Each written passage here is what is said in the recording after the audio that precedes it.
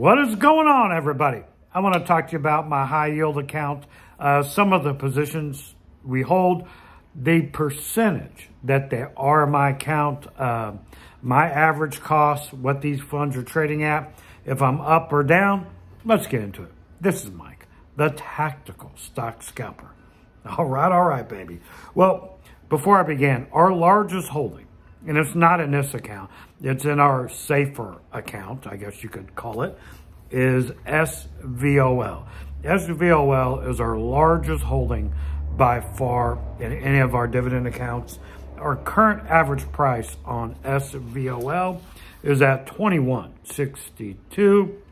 SVOL is currently trading at $21.38. So we are down on SVOL, but believe it or not, that is the fund, out of all of the high yield funds or whatever, that I am the least concerned about, even though we're currently down in it. So there's that. All right, so with the high yield account, let's start here. NVDY is our largest holding in our account. It represents 30% of our account is in NVDY. And our average cost is $26.81.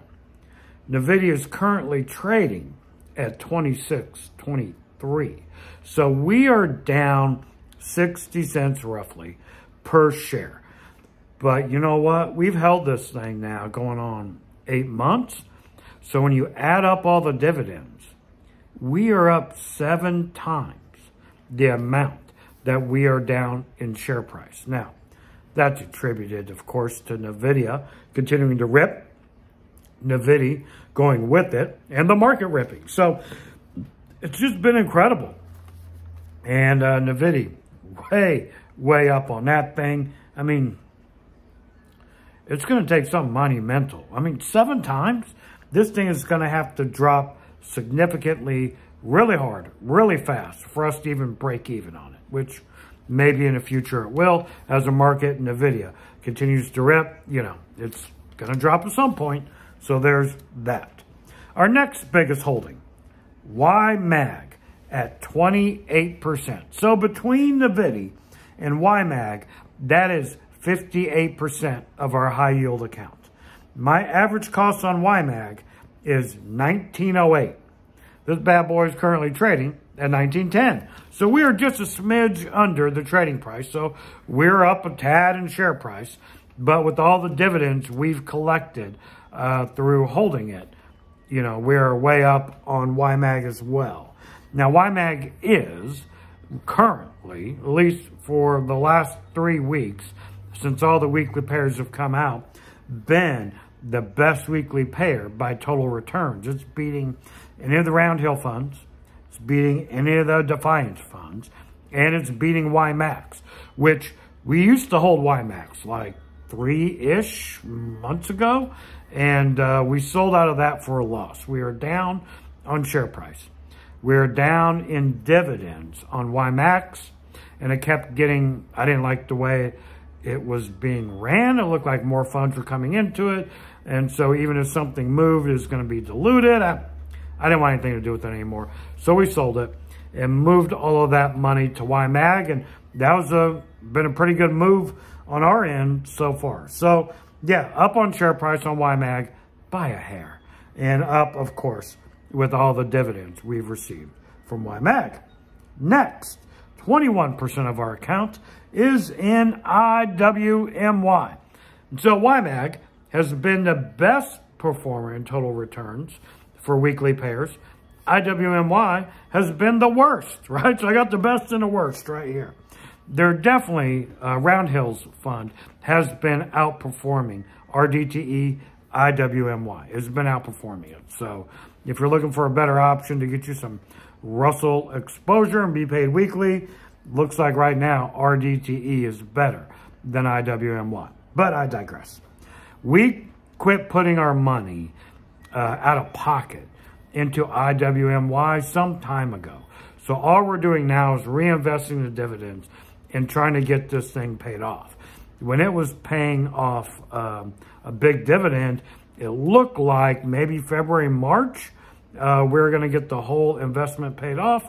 But since Defiance has switched strategies They're paying a lot less under dividends, trying to compete with Roundhill. Now we're looking like maybe April, May, June, until this thing is completely paid off. But my share price on IWMY is at $38.70. It's currently trading at $33.41. We are down $5 in share price. But the saving grace for this whole thing is that I've held it since inception, and the dividends have outpaced the share price decline by a tad, boys, by a tad. So we're barely up on IWMY.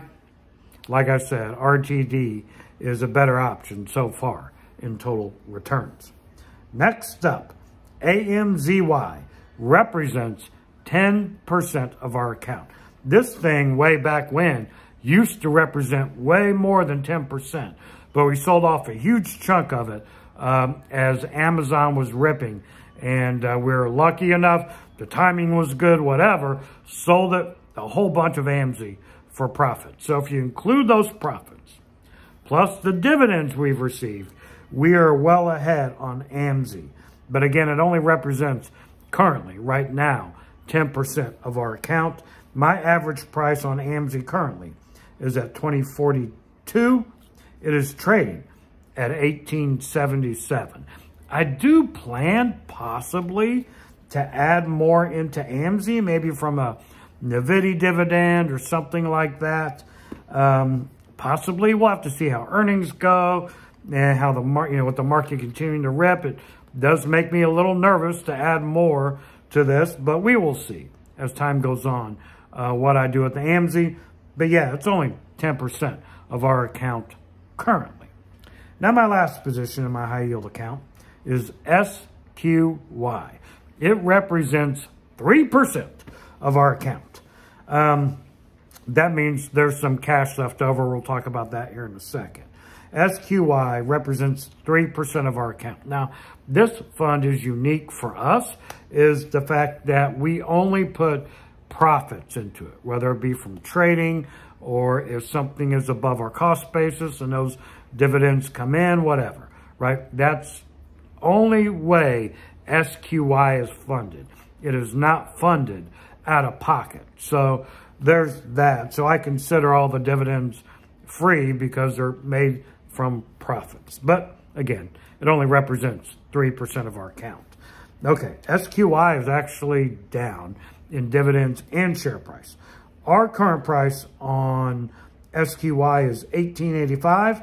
This thing is currently trading at $17.71. So we are down on SQY, barely up in IWMY, but ahead on AMZ, ahead on YMAG, and ahead on NVDY. So far, pretty good in the account, I would say. For the last year I've been holding this thing, or however long. Now, the market has gone up for a year, boys, over a year. You know it's going to come back down. What will our accounts look like then? Who knows? But I'd love to hear about your account, what you got going on. Are you happy with NVDY? Do you own it? Are you way up on it like myself? What do you think about YMAG? Are you way up on that as well? Now, we have 8% cash. I would like that cash to be a minimum of 10%, especially as the market keeps ripping. I would like to build some cash into this account, but we'll see.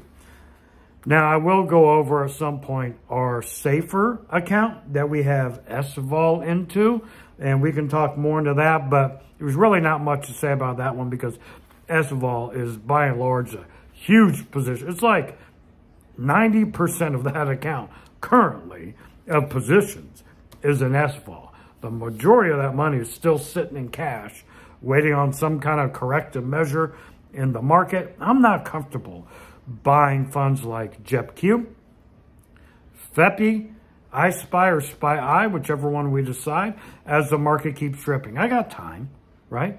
So I'm just sitting there collecting some interest on the money sitting there. It ain't making much, but it's sitting there waiting on some kind of corrective measure. I know everyone does different things with their cash, whatever. I'm just not comfortable buying up here at these levels as the market continues to rip. I can wait till after the election, see what happens, whatever, right? I got time, I'm patient, it's fine.